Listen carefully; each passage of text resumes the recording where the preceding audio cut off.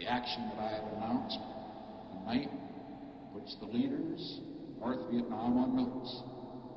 We will be patient in working for peace. But there was something about Vietnam, and particularly Nixon's decision to invade Cambodia, that changed all of that and caused the old university to dissolve. It deteriorated and dissolved before everyone's very eyes, and it never came back. It was gone forever.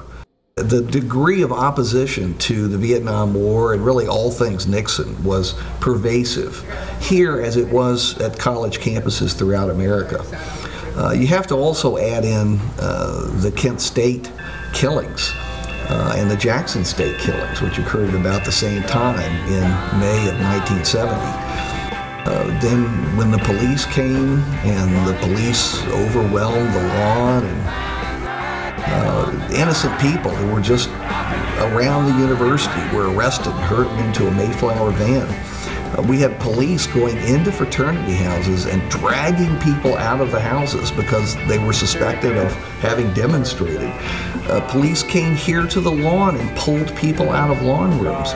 It was kind of a police riot, and it was an outrage, and I think it radicalized students here even further. There were strikes by some of the faculty members who didn't want to hold classes. There were demonstrations. Large numbers of police officers and state troopers were brought in here to keep things under control. There was a week when several of us who were young administrators at the time were asked to step in lieu of uniformed police officers. In my case, for a week, I would work my regular job, and then I'd come back at night and they gave me a buildings and grounds truck, and I would patrol the grounds until about midnight or 1, depending on the night, and then go home. On one particular night, the state police actually cleared the grounds by going through the grounds and arresting anyone that had not gone in and observed the fact that they shouldn't have been out there based on the position they had taken. Some 70 students were arrested and put in a Mayflower van located at the corner of Rugby Avenue and University Avenue and arrested. They were released later, and the charges were ultimately dropped. I was in high school down in Norfolk, Virginia, and I already had committed to the University of Virginia. And this was the biggest story in the state. It was broadcast live on TV. It was on most of the radio stations.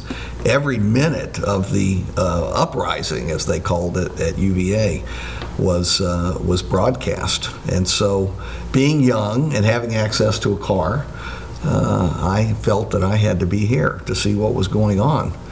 And it was just remarkable. It was absolutely incredible, something I'll never forget. And I saw the University of Virginia in a way that I had not conceived of it before. And I think that was true for everybody who had been here for years. They saw a different University of Virginia. So I think it really was the watershed moment. I don't think anything was the same afterwards. And that makes it a very special moment, a very unusual moment in any institution's history.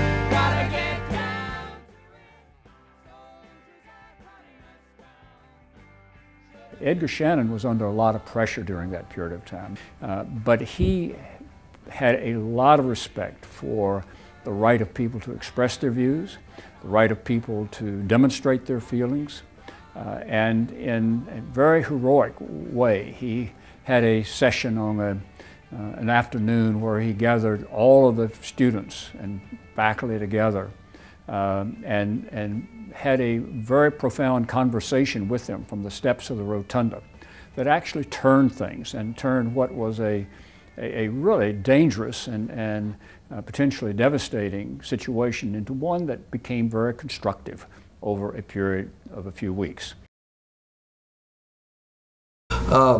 I would say that the one photo that changed the University of Virginia more than any other was the photograph of our then very young and active president, but conservative president, Edgar Shannon, who had been in office for 11 years, standing on the steps of the rotunda facing thousands of students and faculty on the lawn and announcing his break with Nixon and the Vietnam War.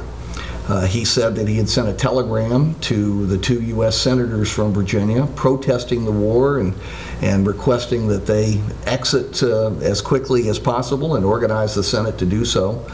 And then he held up a peace candle and he gave the peace sign, which is something that someone like Edgar Shannon, with a Navy background in World War II and a very conservative upbringing, could never have been imagined to actually have done. But the lawn erupted and nothing was ever the same.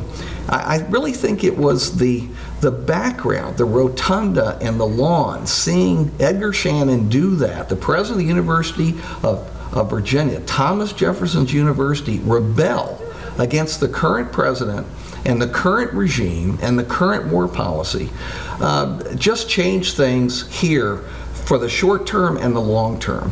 And for many years afterward, that photo became a defining image of the University of Virginia.